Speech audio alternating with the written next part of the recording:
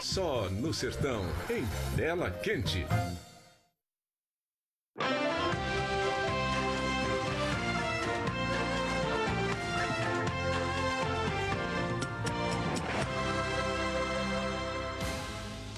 Olá, bom dia. Agora são 4 horas em ponto pelo horário de Brasília. Hoje é segunda-feira, 11 de março.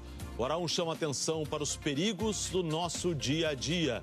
No Rio de Janeiro, um homem morreu eletrocutado durante um festival. Francine Augusto. O João Vinícius Ferreira Simões tinha 25 anos e era estudante de educação física. Testemunhas contaram que chovia forte na hora do acidente. O jovem levou um choque quando encostou no food truck. No Rio Grande do Sul, uma família foi vítima provavelmente de um vazamento de gás. Mãe e 3 filhas morreram. O marido e outras 2 crianças estão internadas. As suspeitas são de intoxicação por causa de um gerador de luz movido a gás que tinha sido colocado dentro de casa.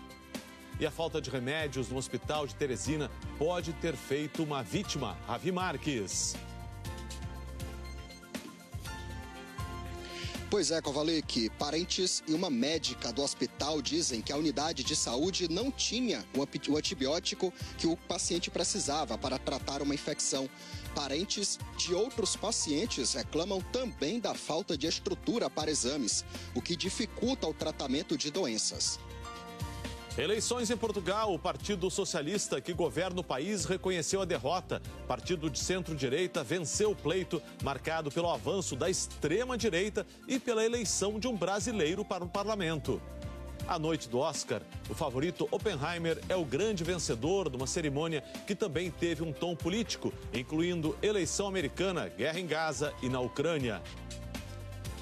A onda de calor começa hoje na maior parte do Brasil, Marcelo. É isso mesmo, viu, Ková? Bom, inicialmente, pelo menos 10 estados que estão entre as regiões sul, sudeste, centro-oeste e norte do país vão encarar aí altíssimas temperaturas. Inclusive, elas podem variar entre 3 e 5 graus acima da média. E a região sul é a que mais vai sentir os impactos desse calorão. E em meio a tudo isso, a umidade do ar também deve atingir baixos níveis em grande parte do Brasil.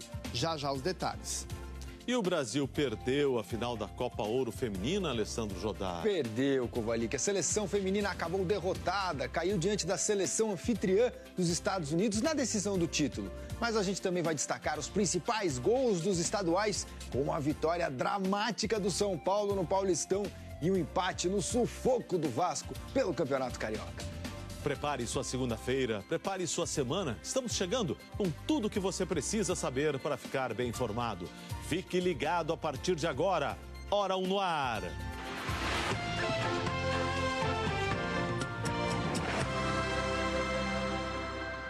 Oito adolescentes infratores renderam funcionários e fugiram da Fundação Casa em São Paulo. O Alfredo Pérez traz ao vivo as informações. Bom dia, Alfredo. Bom dia, uma boa semana para você. O que você conta para a gente desse caso, por favor?